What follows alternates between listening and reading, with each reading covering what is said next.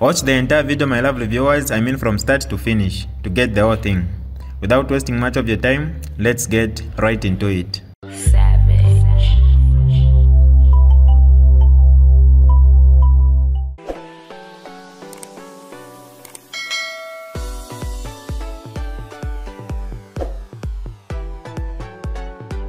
Hi lovely viewers, it's me again, your one and only Mutati Mpundu. Welcome to my YouTube channel. If this is your first time on my channel, kindly subscribe to my YouTube channel by hitting the red subscribe button down below and turn the bell icon to join the notification squad. Don't forget to like, share and leave a comment. Tell me what you think about this video in the comment section below. I'll be super glad to hear from you lovely viewers. Thank you very much. You've gotten a very, very important and powerful statement from President Tembo. He did use some words which perhaps I would like to expand on. He did say that there's been extrajudicial punishment on the various people who've been locked up. I think it's important that I break down what extrajudicial means.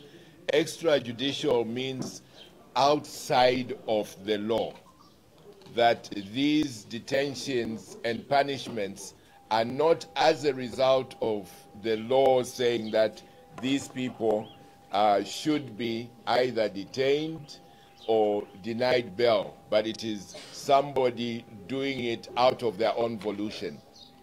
In other words, these claims that are being made that they follow the rule of law are merely out there for public relations purposes. Because if you follow the rule of law, you will not do anything which is extrajudicial. And I wish to confirm, as President Tembo was saying, that indeed Honorable J.J. Banda did name his abductors. He did not remain quiet, as Minister Lufuma claimed. And one has to wonder why the minister had to hold a press conference where clearly he was trying to hide what J.J. Banda said. It raises questions, and all of you must ask yourselves, why is this so? My colleague, President Tembo, lastly also said that J.J. is being kept from the public. It is not only from the public, but sadly, he's being kept even away from his lawyers. Again, a clear indication that this government does not follow the rule of law. The next speaker who will address you is my colleague, the coordinator of UKA, President Kateka.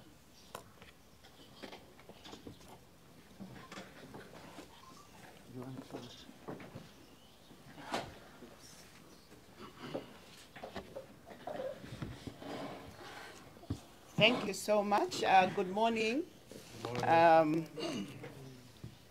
wish to recognize our former head of state, the 6th Republican president, President ECL, chair, and all my colleagues here and you members of the press. I wish to talk about the ugly head of cadreism that we are seeing. I don't want to say rising up. I just want to give a little bit of a background that to the effect that we have had cadres since the UNIP days. And since then, every political party that has come in has had its cadres. And Zambians have reluctantly accepted this fact that cadres will be there. But of late, you will notice that Zambians are less acceptable of cadres, and it's one of the main reasons that has been cited for the removal of our alliance partner, the PF, from government in 2021. Now, it is thus very shocking and disappointing to say the least with regard to what we are seeing today, from this beleaguered government, this party in government. Let's start with what happened on Thursday last week, when we saw a whole lot of cadres carrying pangas being allowed to go to deck and hurling insults at the former Republican president. So one has to ask, who is raising these thugs? Who is unleashing these thugs? Why, Mr. President, do you go to Parliament to issue that statement on our morals when you cannot control the behavior of those in your own party? Mr. President, we are asking you to stop the pretense and hypocrisy. Do the right thing. And if you continue along this trajectory, you do so at your own risk. Kuya bebele. We saw the same behavior at the Mandevu rally that the New Heritage Party was meant to have on Saturday. Some panga-wielding, machete-wielding cadres were unleashed. I think there were about, is it about 15 buses? 20 bus loads of cadres. Do you think that those cadres organized themselves, funded the buses, and took themselves to the Mandevu Chipata grounds? Obviously, it's their leaders who sent them there, because we had intel even before that these cadres would be unleashed on us. We saw the same behavior yesterday when the former Republican president was supposed to take his wife to have a traditional meal at Mateveto in Thorn Park. Cadres and police were present there to stop them having that lunch. What sort of behavior is this? Does it mean that people cannot move around freely? I can be rest assured, Zambians, that this must not and cannot be allowed to continue. I now wish to talk about the Mandevu rally itself, so that I give a little bit of a background to what actually transpired, because the police are saying that it was an illegal gathering, which in fact didn't happen. On the 10th of May, 2024, the New Heritage Party gave notice. Don't forget that we are only required to give notice. We gave notice to hold this rally, giving the police a 3-week period when we are only required to give 7 days notice. We gave them 3 weeks notice. So, and we indicated in our letter that because of their security concerns, we were giving them more than enough time to address those concerns. On the 13th of May, they called us and asked us to bring the original certificate of registration. Now, we are talking about a party that took part in the 2021 general elections and also has taken part in a number of by-elections. If we were not registered, what were we doing on the ballot? A few days later, they then asked for a list of speakers. That was on the 15th. On the 20th, they advised us, remember, advised us, not informed us, but advised us not to proceed with the rally. On the 21st, we appealed to the minister, even though it was advice. Remember, advice can either be taken or not taken. So we appealed to the minister on the 21st, and we also wrote on the same day a letter to the Human Rights Commission asking them to intervene and investigate this matter. They came here on the 22nd, and they also brought a letter to say they were going to investigate. Now, in that letter, they went to the police and to the minister's office, I'm talking about the Human Rights Commission, and then wrote a letter to us to say, you did not appeal to the police. What sort of investigation is that, where you listen to one side and you don't bother listening to the other side? We are calling upon the Human Rights Commission to up their game and to start doing their job. We are not interested in having commissioners there who are being paid by taxpayers and not doing their due job, because your job is to see that the rights of Zambians are upheld. So we wrote to the Human Rights Commission and gave them the letter, which was stamped by the minister's office, the letter of appeal. Now, according to the Constitution, the minister is supposed to respond to us within 7 days. 5 days, actually, sorry, 5 days. And the minister did not do that. We got a response from the minister on the 31st with a letter which was probably backdated to the 28th, but in any case, it was still out of time. So we got it on the 31st, and we had decided that we were going to go ahead with the rally. Now, the New Heritage Party meticulously followed the due process.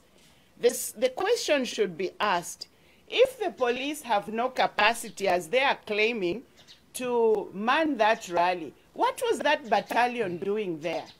You saw in our days when we were growing up on the Copper Belt, we called it at Imbas.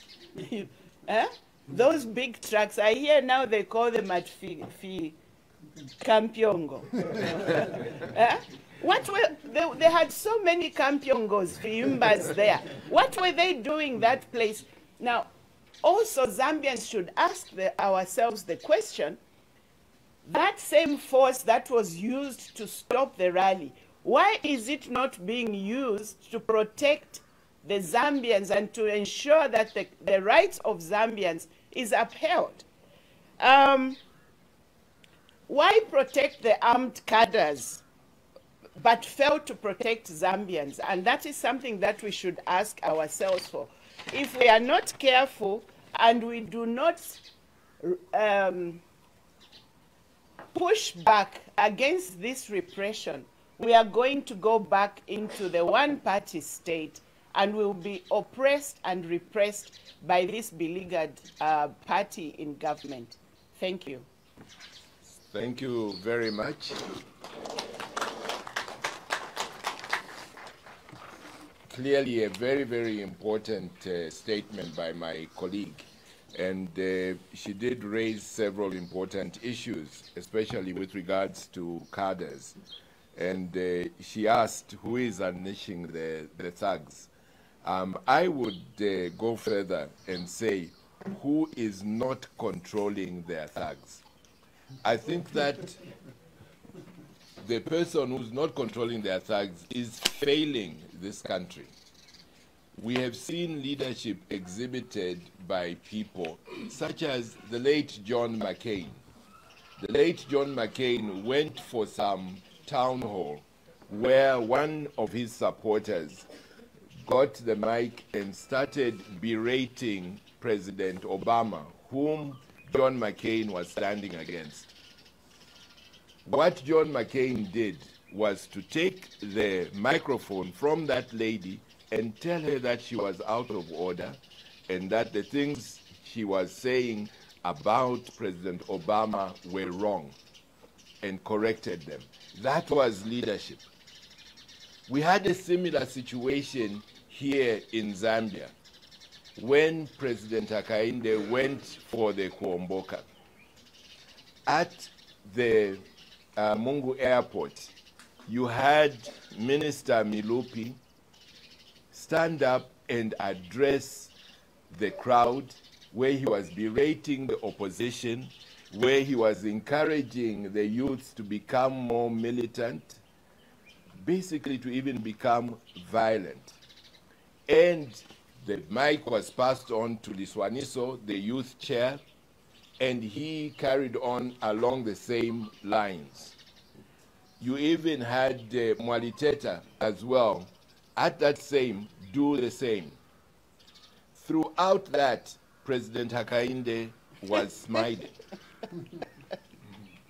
He could not fit into the shoes of John McCain. one would have expected that he would have taken the route John McCain did to that lady who was berating President Obama and corrected her. That's what leadership is about. More especially when you are the head of the nation, you have to show that level of leadership. He has failed to do that.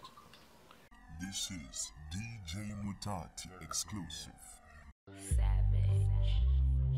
Alright, that's all for you today, lovely viewers. If you did enjoy the video, please don't forget to leave a comment in the comment section below. Tell me what you think about the video you just watched in the comment section below. I'll be super glad to hear from you, lovely viewers. Once again, I go by the name of Mutati Mpundu. I love you, peace, I gotta go.